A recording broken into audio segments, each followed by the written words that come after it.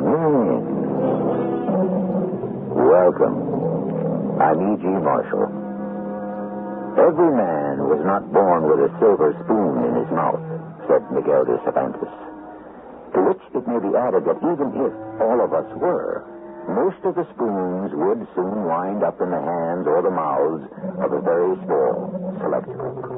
Which gives rise to the observation, it's not how you begin, but how you end. This is a proposition that is so universally self-evident. Why does it have to be repeated over and over again? Hold it right there. Oh, what's the trouble, sir? Slide out from behind that wheel. Very slow and careful. But what did I do? You know what you did.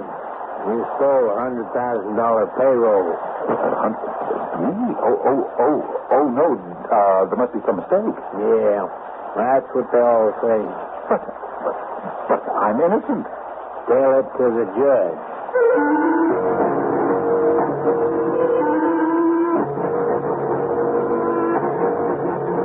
Our mystery drama, Olive Darling and Morton Dear, was written especially for the Mystery Theater by Sam Dan and stars Fred Gwynne.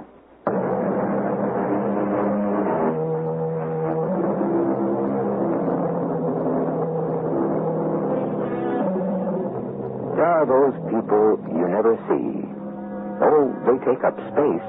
They have shape and form, but somehow they simply don't register. They serve you in restaurants.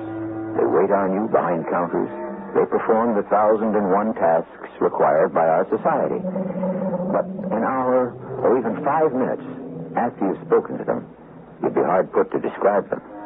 I suppose they're just part of the background of life. And one of these people is Morton Miller. Of course, his wife notices him. Morton, dear, I'm home. Oh, yes. Hello, Olive, darling. I have dinner all ready for us. Oh, Morton, dear, you shouldn't have. Well, I didn't want you to have to fuss after a long, hard day at the office. Aren't you going to tell me? Tell you what? What the doctor said. Oh, what the doctor said. He said I would have to leave my job. Oh, well, we were half expecting that.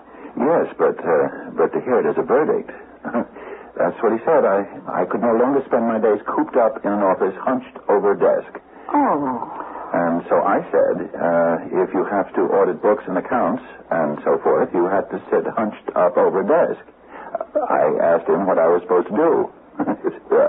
Starve to death? Oh, Morton, dear. No, he said. I would just have to change my lifestyle. And so you shall, Morton, dear, and so you shall. Do you know what else he said, Olive, darling? He said I would have to spend more time outdoors. Well, I'm not equipped for any outdoor work that I know of. But there will have to be a change in your lifestyle. And perhaps it'll be one that's very much in keeping with the times. What do you mean? Well, these days, it's not unusual any longer for the wife to work while the husband takes care of the home. Well, then, is there any reason why I shouldn't work while you run the house? Yes. Well, what is it? You don't make enough money. Oh, we'll get by. Well, now, what else did the doctor say? He said I had to get away. Oh? To the mountains. I simply have to start breathing pure air to get my lungs clean. Oh, well, when did he say you had to go? The sooner the better. And to stay for at least a month. A month? Oh, I can't take that much time off. Oh, I certainly have no intention of going anywhere alone. Well, if Dr. Marcus said you have to go, that's all there is to it. But, Olive, darling... Please listen, Morton, dear. Your health is more important than anything else. To leave you for a month? If it has to be. Do you realize we've been married 20 years, Olive, darling? And we've never spent a day apart from each other? Yes, Morton, dear. But there will have to be some changes. I can get plenty of fresh air in the park. No. No, if the doctor says you need a month of the mountains, then that's where you're going. Oh, where did Dr. Marcus suggest that you go? The further away you get from civilization, the cleaner the air. Also, the cheaper the accommodations. Oh, Morton, dear, you're not to worry about money. But, Olive, darling, I know how money works. It's my business. I know we have very little. I was hoping to go up to some town, or better, some small village, and get a job. A job? Well, maybe I could do somebody's books, or something. But you'd be working in an office again. No. I'd sit under a tree on a mountaintop. You're not going away to work, but to rest. Now, promise me you won't worry about money. Promise. All right. I won't worry about money. Oh, good. Now, we'll spend the night packing, and you're going to get into the car and leave tomorrow morning. Tomorrow morning, Olive, darling. Tomorrow morning, Morton, dear.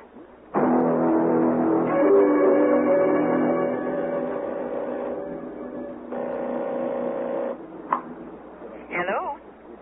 Olive, darling. Oh, Morton, dear. How are you? I'm fine. Where are you? I'm either in Colorado or Wyoming. I'm not sure. Well, have you found a place to stay? No. I better go on a bit further. Where? Well, a fellow was telling me about a little village called Council Forks, about 50 miles further up in the mountains. Sounds first rate. I'll try to get there before dark. Well, please, be careful. Oh, I will. Is everything all right? Of course. Well, I'd better start driving. We may be in for some rain. I'll call you later. Goodbye, Olive, darling. Goodbye, Morton, dear.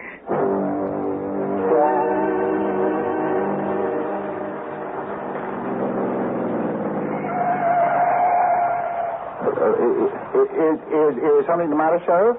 I see your license and registration, please. Oh, certainly. I wasn't speeding that I know of. Just hand them over. But what's wrong? Let's see, this one's name is Morton Miller. He's from Terre Haute, Indiana. Bobby, see if his license plates read 67892, like it says here. Joe, check it against the stolen sheet. Well, now, Mr. Miller, what you doing out here in the middle of no place in this absolutely hellacious rainstorm? I'm bound for a town called, somebody said it was called, Council Forks. Is that a fact?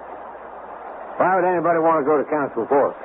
I was told the air up there is very good. Well, is that true? Well, Mr. Miller, be advised you're very well covered from four sides. Covered? Now, you please step out of the car. But it's raining. Well, you've got mighty good powers of observation, Mr. Miller. I have to say that for you. Now, face the car. Lay your hands against it. But, All right, he's clean. Check out the inside and the back seat, Bobby. But what are you looking for? Any other key to your trunk, sir? I wish you would tell me what you got in the trunk there? Just some clothes and some camping equipment. What for? I told you I'm coming up here for the air. It's doctor's orders. Oh, yeah, Bobby, that does look like a bunch of camping stuff. Never mind messing it up. Okay, sir, you can get back in your car. Oh, thank you, Sheriff. Do you mind telling me what this is all about? A fellow robbed a payroll. Oh? Got away with over 100,000. You got reason to believe he's headed this way. Now be careful. He's armed with a big .45 caliber pistol. And he looks like he knows how to use it. Oh, my goodness. I hope no one was killed. There's going to be a pretty big reward out for this, fella. Reward? Yeah. But unless you can handle a gun, don't get any big ideas. Oh, me? No. I would never. Now, if you want to get to Council Forks, remember to take the second left. If you miss it, you might just wander around lost in these mountains for the next 40 years. Yes, sir. The next left. No. The second left. Oh, yes, sir. Thank you, sir.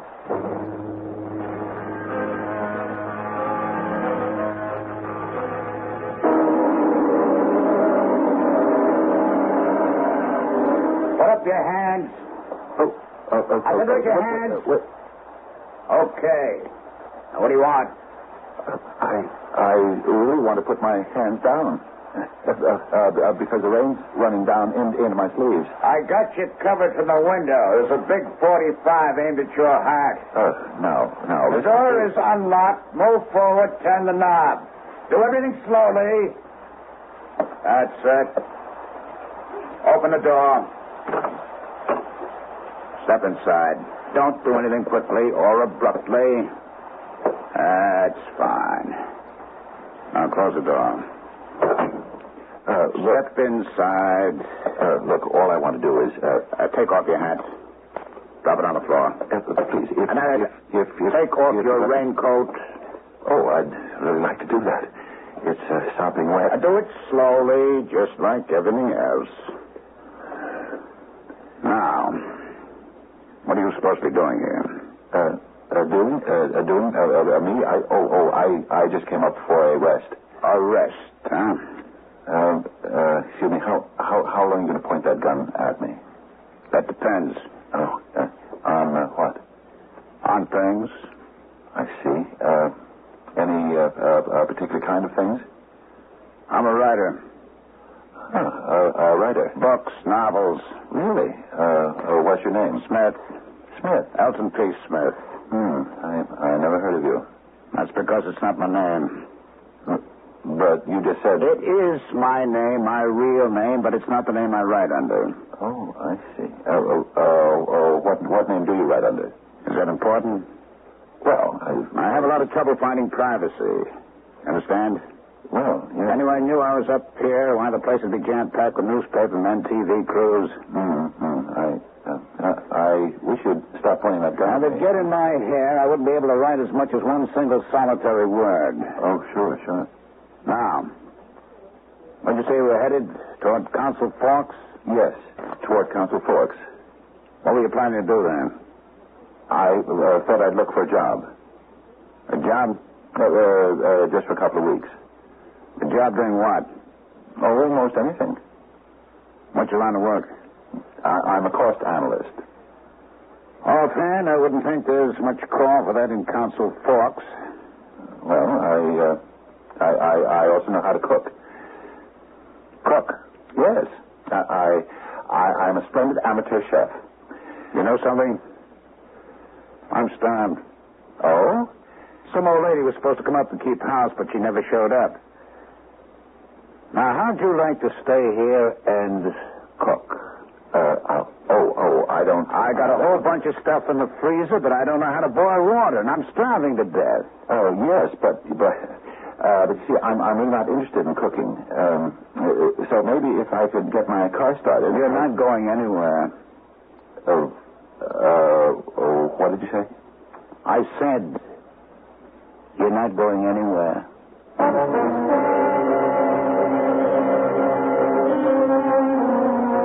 Put yourself in poor Morton Miller's position. He's looking into the barrel of a .45 caliber pistol.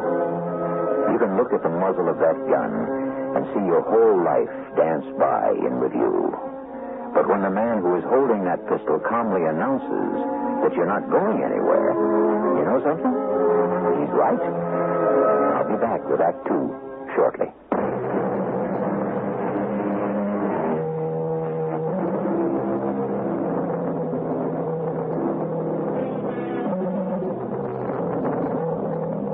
The hand that rocks the cradle is the hand that rules the world. The gentleman who made that remark should be forgiven. He was, after all, a poet. The hero of our story, Mr. Morton Miller, is right now looking at a hand which is not rocking a cradle. It is holding a .45 caliber pistol. And that hand, while it may not rule the world, is certainly going to rule Mr. Morton Miller. What do you mean I'm not going anywhere? You're not? You mean you're going to use that gun to keep me here? The rain's going to keep you here. The storm. Even if we're to stop this minute and clear up, the roads are all washed out. Oh, you'll be here for a while. Look, I would like... Yes? Well, my wife is sure to be worried. I'd like to call her. Your wife? Yes. I don't have a phone. I wouldn't want one. You wouldn't?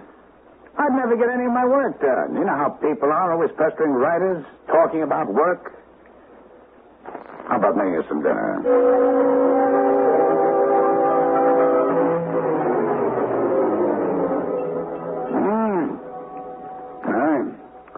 This isn't too bad. As a matter of fact, I can remember eating worse. Oh, well, I just threw some things together.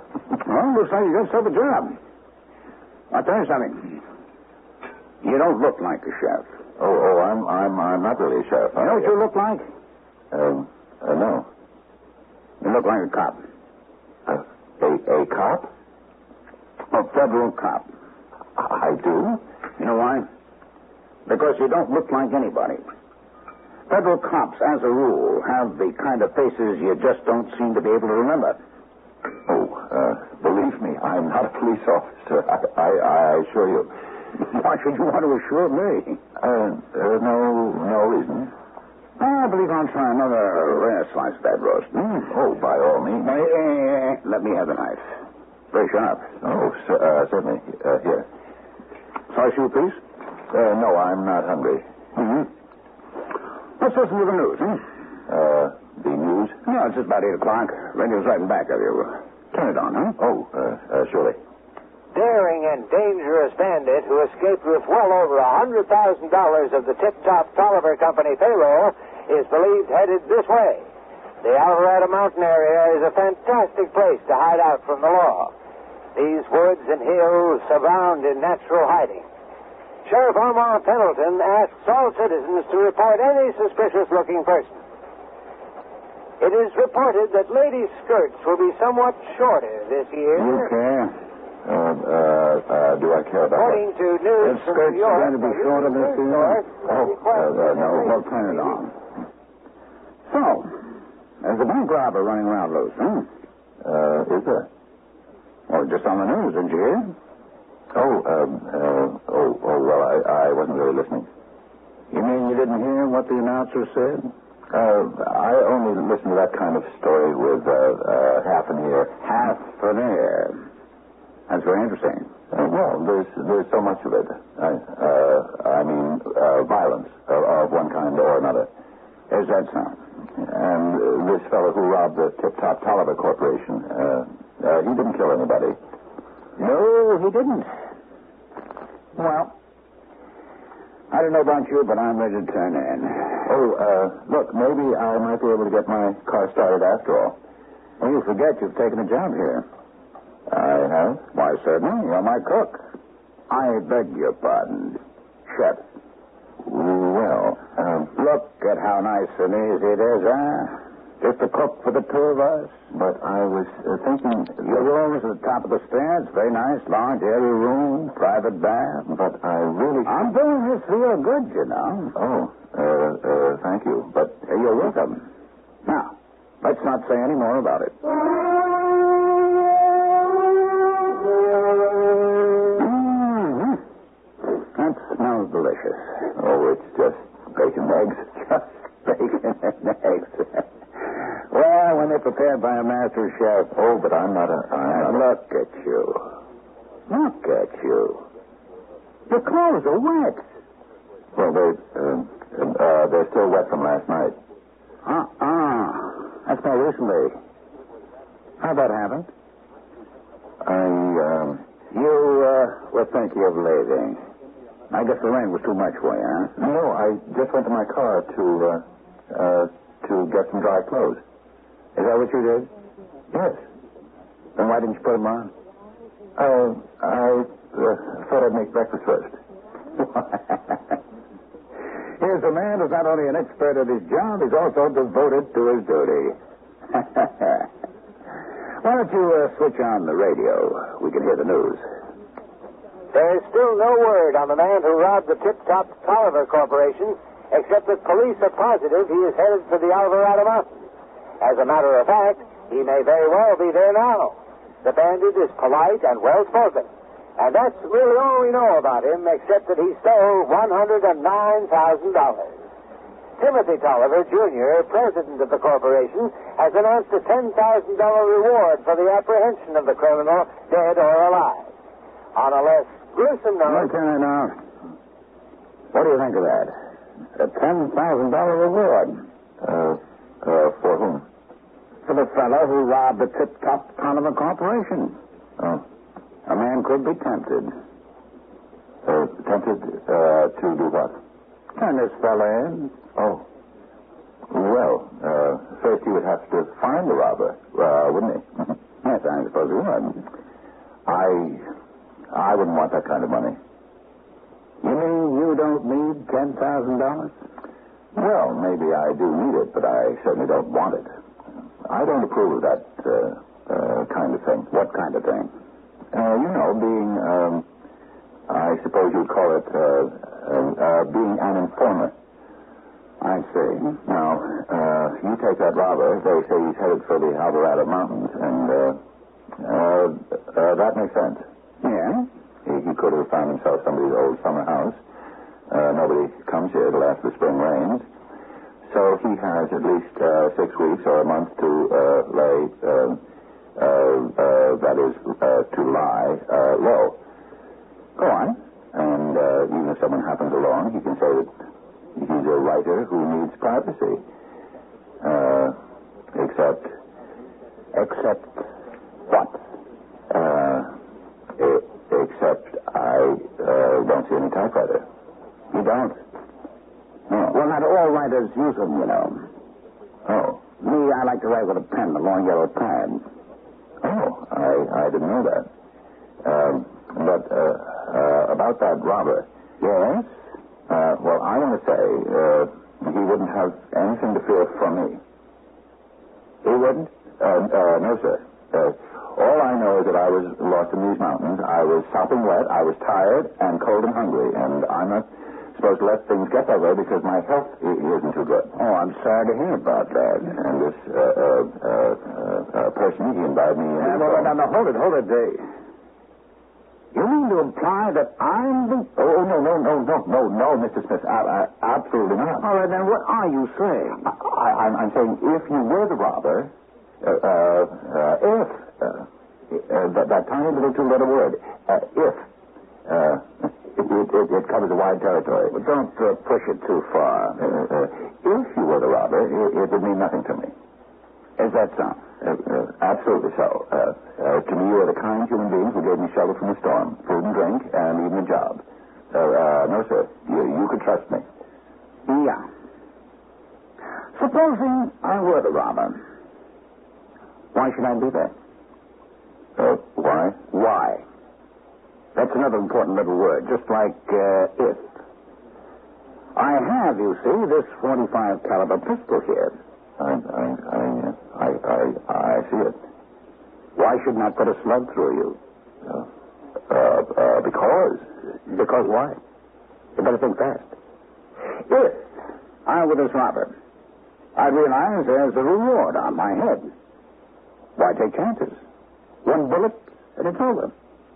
And I could toss your body out over the cliff where it wouldn't be found, in 100 years. If I were the robber, why shouldn't I do that? Because that's not the kind of man you are. How do you know what kind of man I am? Well, maybe you're a robber, but you're not a murderer. I know human nature. I know you wouldn't shoot a man in cold blood. Is that a fact? Yes, it is, and I'll bet my life on it. Say, is there any more of that great bacon in those pancakes? Oh, sure. All you want. What's for dinner? There's some beef bourguignon. Beef bourguignon? That sounds terrific. You know something? If I were this robber, I don't think I would shoot you. I know that. Not for a while, anyway. You cooked the best food I ever ate in my life.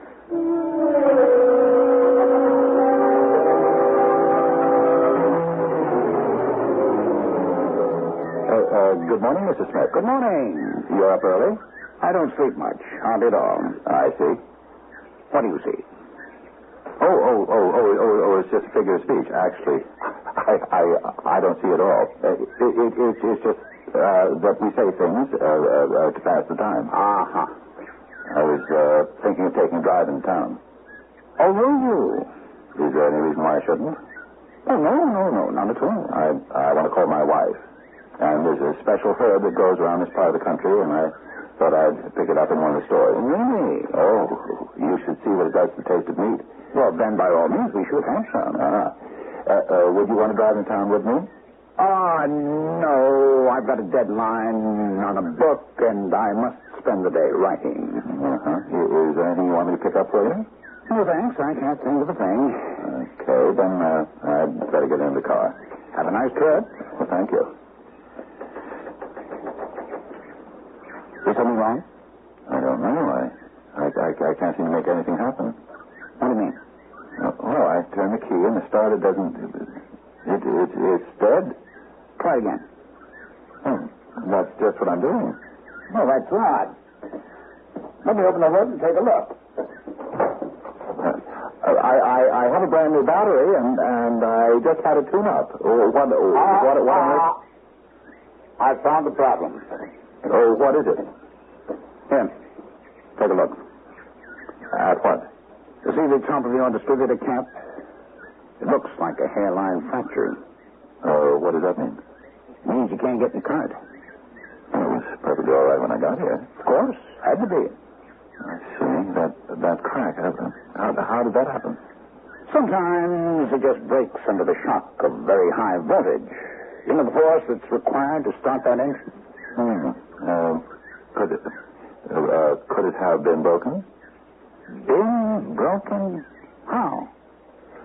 Well, someone could have given it a sharp blow with a hammer or something. That's possible, isn't it?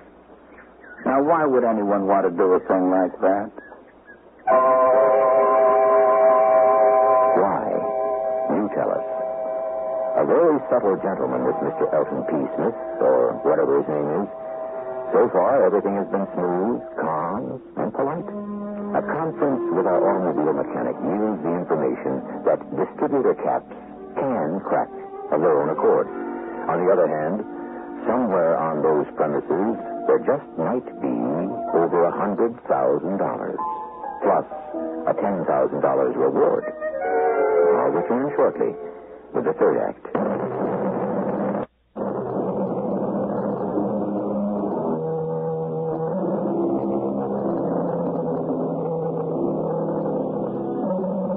We tend to think of payroll robbers as cutthroat bandits and murderous desperados.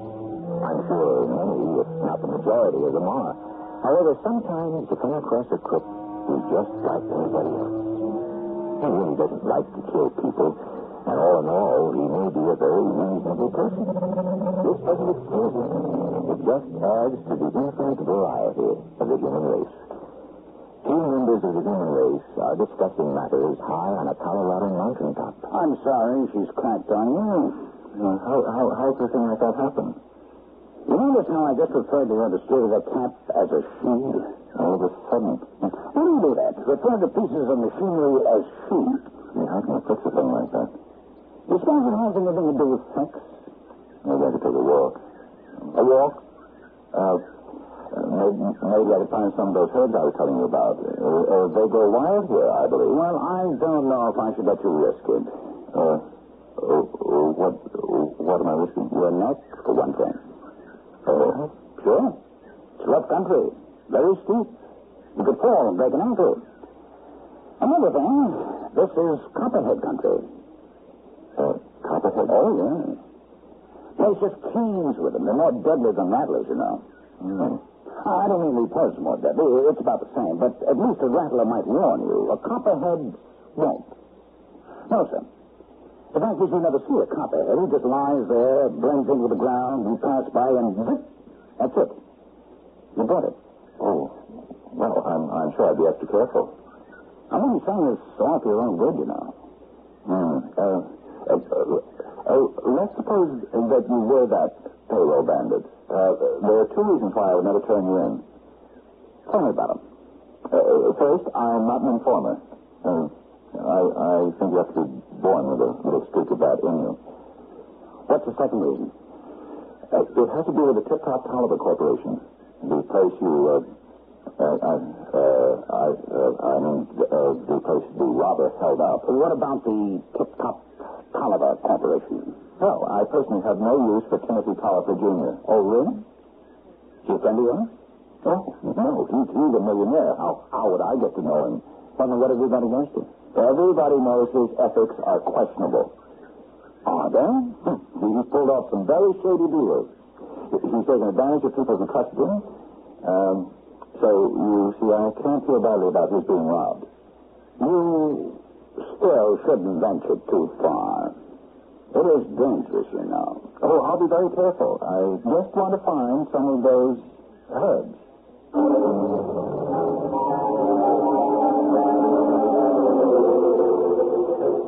Let's see, the main road should be... If I keep on walking in this direction, maybe I can come across it.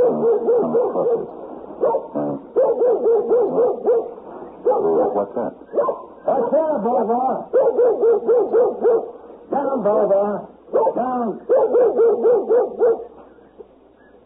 Who are you? What you doing here? Oh, hi. I already told you what I was doing here. You did? When was it? Last week. You stopped my car, Sheriff. Don't you remember? It was a rainstorm. And you asked me where I was headed, and I said Council Forks. Oh, yeah. I don't remember your face, but I do recall a conversation. Right. You were looking for a payroll bandit. We still are. What makes you think he's around here? Part of that money. Not much. Maybe about $1,000 worth was in $50 bills. Oh. And they were marked. We've been following a trail of them $50 bills. They lead us right smack into the Alvarado Hills. Are you some nice? I understand there are a great many copperheads around here. They're probably standing on one right now. Now, a week ago, you told me you was headed for Council Forks? Yes, sir, I did. Just met a routine form. I checked around Council Forks. Nobody reported seeing you or an out-of-state car either. Well, I never did get there. Yeah, I can see that. I took the wrong turn. You know me? No, I don't know you. Could you be the bandit? No. Don't you know what a bandit looks like? They come in all shapes, sizes, and colors. Let me give you my driver's license. It has my picture on it, so you know it's mine. Okay? Check it. You'll find I've been a cost analyst for London & Spears till just about a month ago. Call my doctor, Dr. Benjamin Marcus. He'll tell you he sent me up here for my health. Never mind all that. Just tell me why you're so nervous. But I'm not. I've been a sheriff 40 years. I know the signs. A week ago, you said you was headed for Council Forks. Never got there. I told you I got lost. Well, where you been spending your time? Where? You look well fed, well rested. You shaved this morning. Oh, I always shave every morning. Where did you shave? I was camping. Camping? You saw that equipment in the back of my car. Where's your camp? I'd like to take a look at it. You know something? I have no sense of direction. I think I'm lost. Where's the fellow that robbed the payroll? Now, let's get down to facts. He ran into this guy. I don't know what you're talking about. Yeah, but I know. Tenderfoot like you trying to let on that you could camp by yourself in this wilderness. You had to stay with somebody. Admit it. Now, look. There ain't nobody supposed to be living in a 20-mile radius of this place at this time. So you ran into this fella and you're staying with him. He don't let on who he is, and it never occurs to you because you ain't trained to spot these outlaw types. Admit it. I admit it. Now, where is he? Where's who? The fella you're staying with. You have to tell us, because if you don't, you become an accessory. You're asking me to become an informer. I'm asking you to do your duty as a law-abiding citizen. No. No. This man shared his home with me, his food and his trust. And I promised him. You promised him? I don't want to forget you said that. That gets you right into jail. I gave him my word. It was illegal. As a reward. Blood money. I won't take it. You don't have to. But there's one thing you have to do. Lead us to where this man is hiding. I don't know if, I don't know if I can. Now, just remember, it's your law. It's your country. It's your job to protect it. Yes, but I still can't. How'd you like to sit in jail for a while? I can arrest you on suspicion. You're right. Reason, justice, everything's on your side. Where's it stand? The name on the door says, Maltby. Maltby? The old Maltby house. Now, I don't want a reward. When you go after him, just make sure you bring a new distributor cap for my car. That's all you want? That's all I want. I don't want to have to face him. You'll have to. If he puts up a fight, somebody might get killed. You go back and kind of distract his attention. But of course, we could all be mistaken. He might not be the man. Now, you don't really believe that, do you? Now, make sure you keep him busy. Get him into an argument, or a game of chess, or a game of cards. Can I depend on you? Yes. You can depend on me.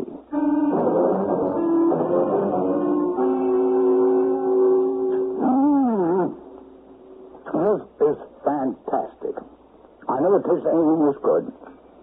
You must have found those herbs, eh? Yes, I did. What's that? You look under the linen. Anything wrong? No. I just had to have another helping. Say, that isn't fattening, is it? Oh, I don't think so. Say, what's the idea? You're under arrest. What for? Just shut up while I read you your rights. Now, look here. I'm a writer from New York. Mr. Maltby, let me use his house. You can call him and ask him. Mr. Maltby is mountain climbing in Switzerland someplace. He won't be back for 6 months. See what's in that packet, Bobby. Is there more in that drawer? Look at these. Now, wait. I never saw that before in my life. $50 bill. If I compare the serial numbers against the stolen ones, will they be the same? Look, Sheriff, I am... Give it to the judge, Mr. Smith. I'm sorry, Mr. Smith. I'm sorry.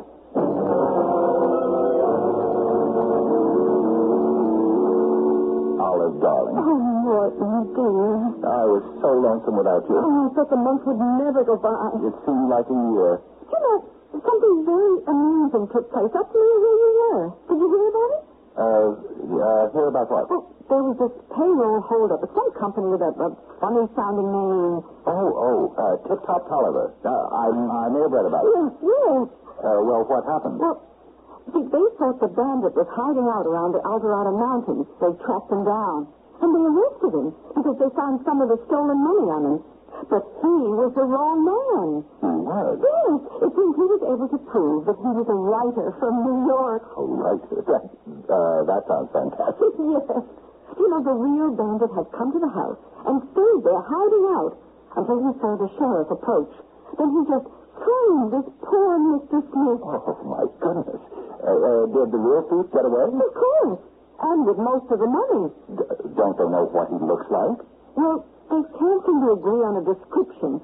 It seems the fellow was one of those, nondescript-looking people. Nothing about him you could remember. People tell me I look like that. Oh, no, Morton, dear. Why, you're so handsome and distinguished. Who could ever forget a face like yours? Well, I've been going over our assets, And, Olive, darling, we may have quite enough when we retire, after all. Oh, I have all the confidence in the world in you, Morton, dear. Thank you, Olive. Darling.